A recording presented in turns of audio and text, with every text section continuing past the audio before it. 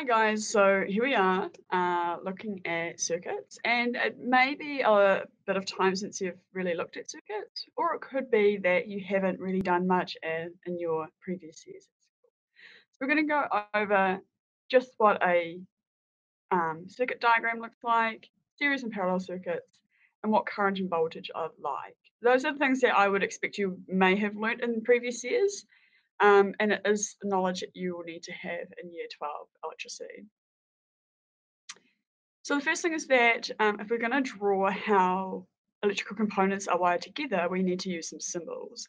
A very typical one that you'd probably think without really realizing is that a wire would be drawn with a straight line that's not scratchy, it's not wiggly, it's just a clear straight line. And when lines join, you would actually show them in I guess, in a square or a rectangle. So lines would be coming at 90 degrees from each other.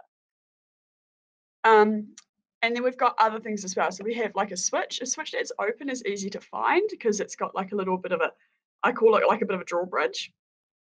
But when a switch is closed, you want to kind of make it obvious that that's not just a wire. So you kind of can add these little dots on each side.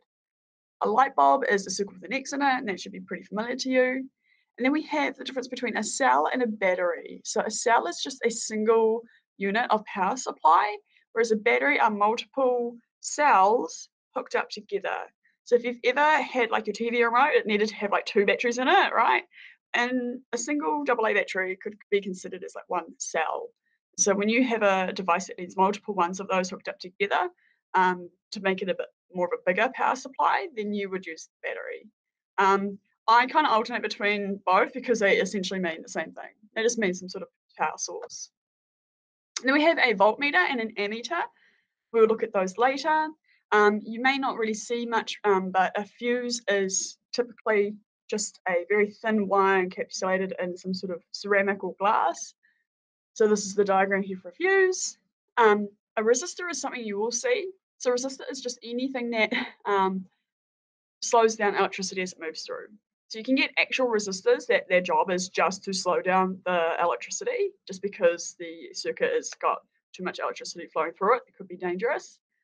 Or a resistor could also be like an appliance, like your TV, toaster, microwave. Some resistors you could change how much they are letting electricity flow through them.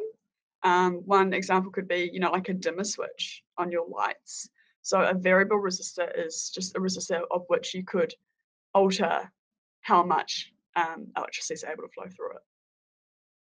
And so, yeah, with diagrams, I always like to draw my battery up in the top, in the center, but it doesn't actually matter where you locate each component, as long as you've got nice, neat straight lines joining everything together, and they are all coming at 90 degrees from each other.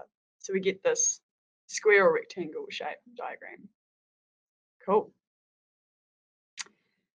So we've talked about this in class already, but if you still need a refresher or you have not been in class, there's two ways you can wire components next to each other. So say light bulbs. You could put light bulbs, two light bulbs in a circuit, one coming after the other. So you have a wire from the power source around to the first light bulb, straight to the second light bulb and back. So that's a series arrangement.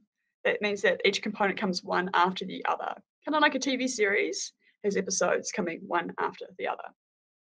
Parallel is where each component, or maybe not each component, but components are in separate branches. And when we draw our circuit diagrams based on that kind of like, square shape, each branch is going to have its own, I guess, horizontal line. And so one branch would be considered to be parallel next to the other branch. These circuits have got differences, and I like to think of electrical current, and I'll just put my finger on the line and I will follow where the current can go. So from here, electricity can come out across the switch and then down. It could go into this first light bulb and back, or it could go down into bulb 2 and back. Now, because this switch is here next to the power source, if that switch is open, no electricity can flow around that entire circuit. So that light, that switch there will control both of these lights simultaneously. All right, so what is current. Current is the easy one. We're going to talk about what it is and how it works in series and in parallel. So current is how, if you stood in one place, if you're small enough to stand in the wire and watch all the electrons flowing past you, it would be how many electrons or how many charges are flowing past a certain point in 1 second.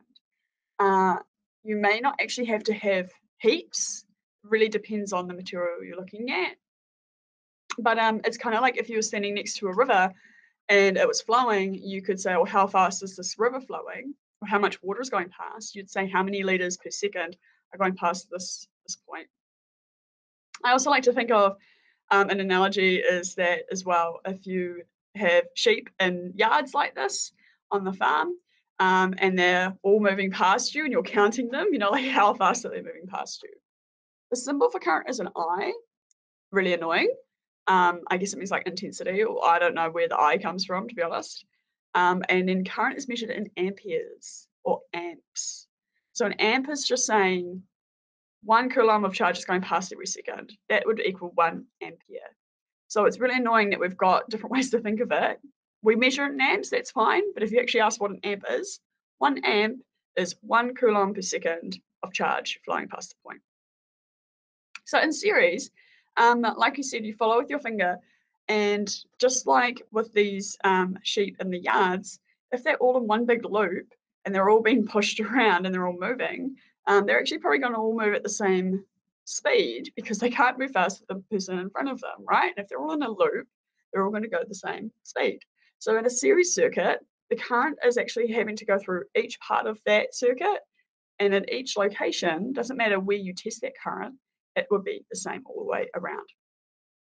But in parallel circuits, you've got these separate branches, and current will actually, just like water, if it were to split and go into 2 rivers, the current will split and go some in one current and some in one branch and some current in the other branch. How much current goes into each branch does depend on what each branch is like. We will talk about that later. But just understand that in series, current will be the same everywhere. In parallel, the current will split in each branch. So you'll find that on this slide, we've just got some numbers to prove it to you. So here we've got one series circuit where we've got 0.3 amps of current flowing through it. You'll find that no matter where you are on that circuit, the current has to go right through all of this. So everywhere you test, it would have the same current.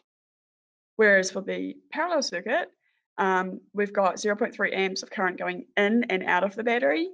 And then in each branch, we actually have only a fraction of that. 0.05, 0.15, and 0.1, you'll notice that those numbers will all add up to give a total of 0.3 amps. So the total current coming from this battery is split up. It may be split up evenly, but now that you're in year 12, you'll find that there's probably going to be an uneven split here, depending on what is contained in each branch. Voltage is a bit more tricky, and this is why I wanted to make a video just to explain voltage. And it takes a couple of years actually of working with voltage to fully appreciate how it is and what happens in series and parallel circuits. So I like to think of voltage as the push that electrons are getting from the battery. And in order to push something, right, work has to be done, force times distance, yeah? So work being done also means that energy has to be put in to get these electrons to push. So the battery is providing the electrons with the energy to move around the circuit, and that energy is being used in a light bulb. So how much that is happening is voltage. So I like to think of voltage as the push behind the electrons. Just like with the stockyards with the sheep, if you're in there pushing the sheep past, you're making them move a bit faster, and you're getting more sheep to go past, and they have more speed as well when they're doing that. So the sheep themselves have got more energy as they're getting pushed past you. It can also be considered, or it's often defined as potential difference, and that often doesn't mean really that much. So we'll talk about what that does mean.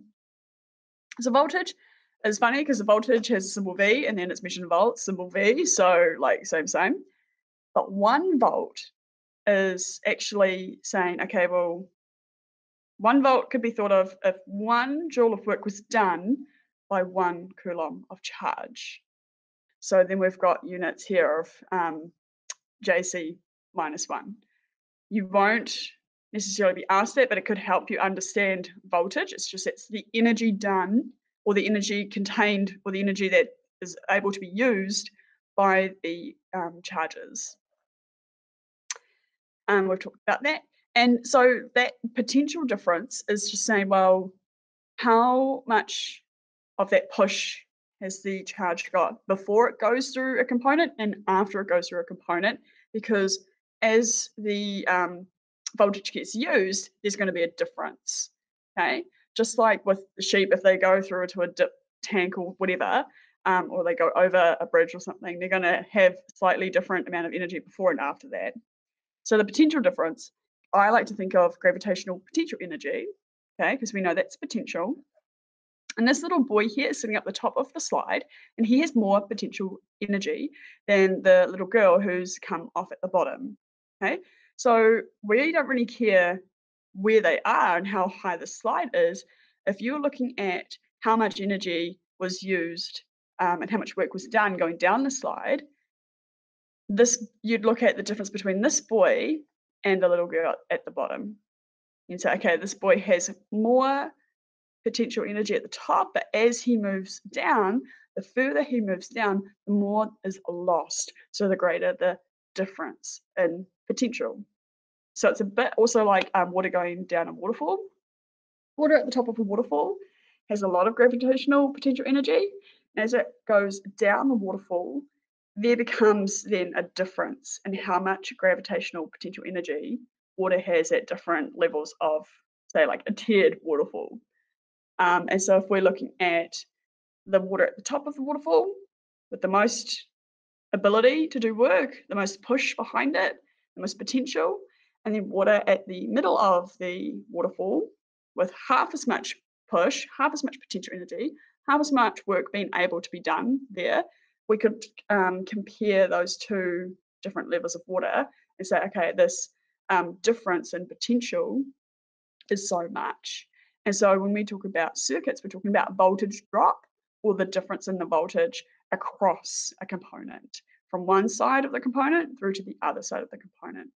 So you'll notice that when we do take measurements for voltage, a voltmeter is put in parallel over top of a component. It's not put alongside a component in series. You wire in a voltmeter in parallel. But we'll do that later. We'll do that part later.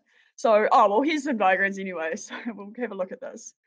So in series, down here, sorry that my thing comes up, but we've got 12 volts of push from the battery. So we have kind of like 12 units of a push for each unit, for each coulomb of charges. It's pushed out of the battery with 12 joules of energy, I guess. And as it goes around the circuit, that has to be used in order for the charges to be able to move through each component or each resistor.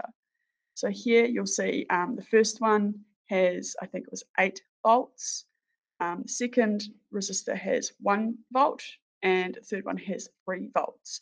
So as the current moves through these 3 resistors, it has to use up some of its voltage to get through that. Just like water going down a waterfall uses up its gravitational potential energy to get from one level to the next level of a waterfall, the charges here have to use up some of their voltage in each resistor because they're all wired one after the other. So the total voltage where the battery is going to be equal to the individual voltages of each resistor. In parallel, it's different and it doesn't really make too much sense. It's a little bit counterintuitive. But if you, again, get 12 volts of push from the battery, the charges will go through, but one single charge will only go through one branch before returning back to the battery. So it means that as it moves through the circuit, it only encounters whatever's in one branch. And so as it enters this branch, it's still got that 12 volts worth of push. Okay, so and again, another charge that's been pushed from the battery, one single charge may take this second route.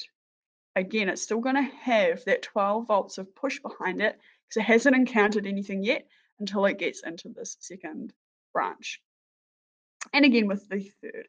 So it's really counterintuitive because you'd like to think that these things would all add up to something like they do for series. But what happens in a parallel circuit is that the voltage from the battery is actually identical to the voltage that goes through each branch. So here's a little bit of a table. This is what I have provided with my year 10s in the past. And this is a table that will help you. If you memorize this, at least it gives you something to refer back to. All of your circuit questions at some point will require you to know this. It'll require you to know that in series circuits, the current is the same for all the points along that circuit, but the voltage is split between the components. Whereas in parallel, the current is split in the branches, but the voltage in each branch is the same as the voltage from the battery. So yeah, I just set up this kind of table like this, and you can see these like same, different setup going on here. So I hope that helped.